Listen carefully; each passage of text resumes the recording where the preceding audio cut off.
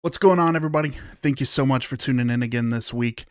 So if you caught the video that I put out last week where I had created an entire light show for Undertale's Megalovania using only the data from the MIDI file, what we're going to do this week is we're actually going to just kind of take a peek behind the curtain and see what went into creating that project.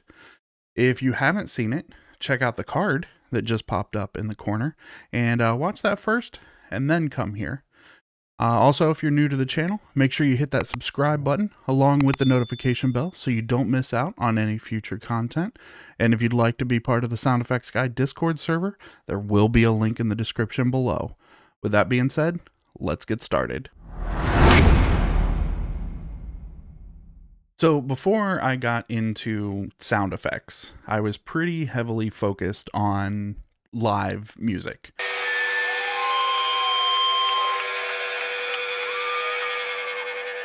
So open up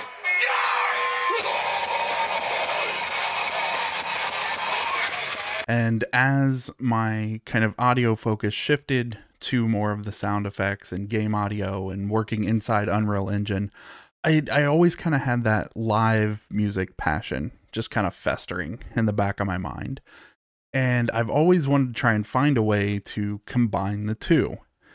And so once I really started getting my hands into Unreal Engine, I thought it would be really cool to create a light show for kind of a concert setting inside Unreal Engine.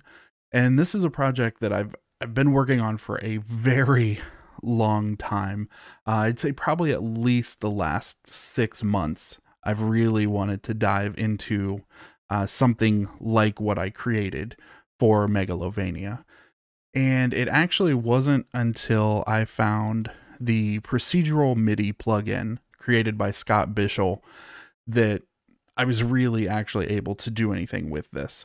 I really thought that I was going to have to go into the level sequencer and do everything manually.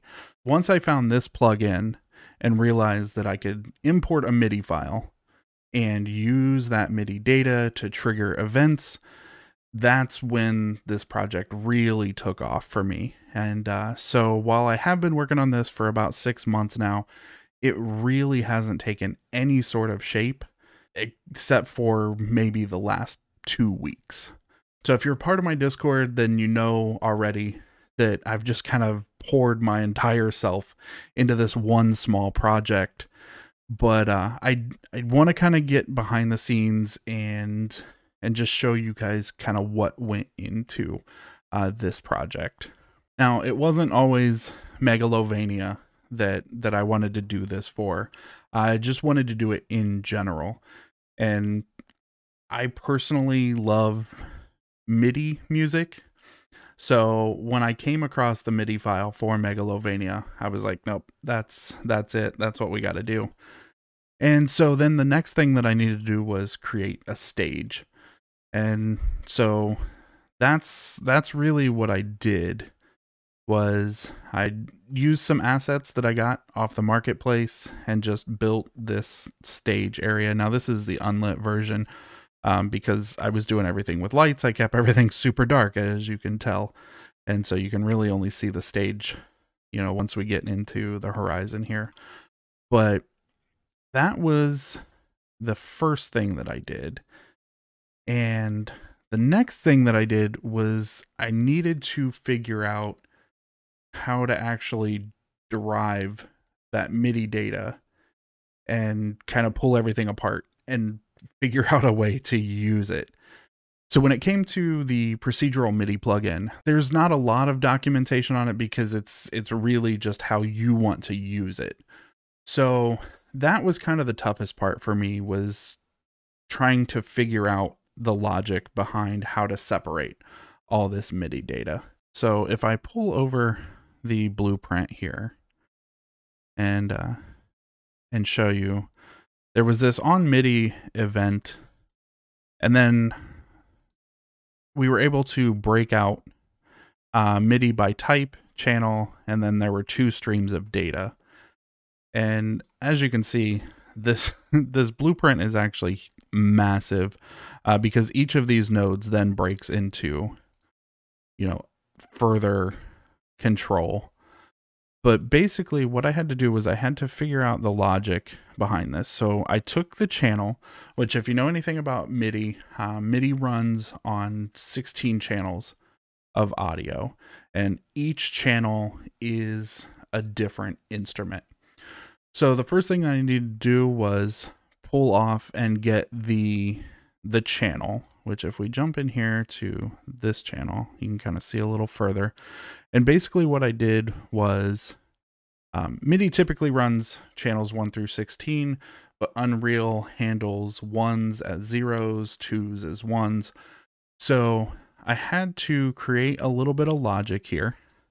And if the channel coming out of that first MIDI break was 0, then I can create a condition. So if it's true, then we're pulling information. That way, everything on that very first channel we see, and it ignores everything past that. The rest of these then are the MIDI note values. And this is honestly what took the longest. And that was going into the actual MIDI file, looking at the note, seeing what the MIDI value was, and okay, so if it plays this MIDI note, then it triggers this event. And so just this first sequence is the opening. So as the lights are panning across the stage for each of the notes, that's what this controls.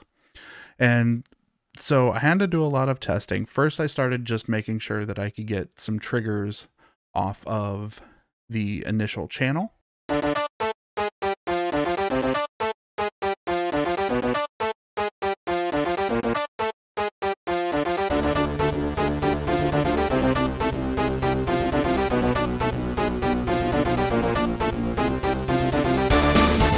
And then from there, I had to make sure that I was able to separate individual notes.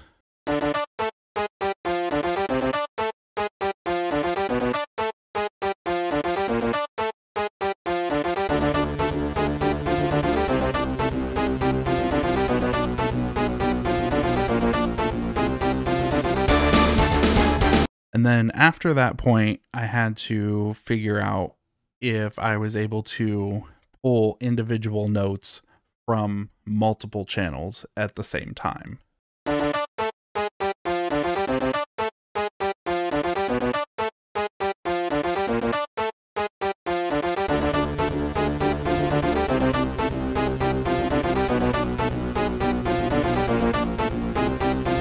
And it was at this point that I had trouble deciding whether it was actually more fun to watch the lights or to watch the blueprint debug kind of do its thing.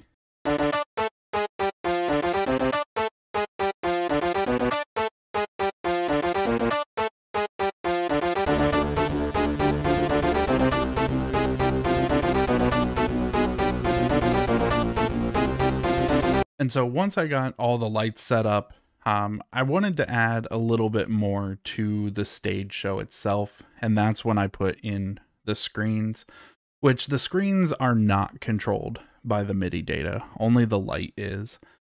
So the screens are actually just these decals that I have that are actually triggered in the level blueprint.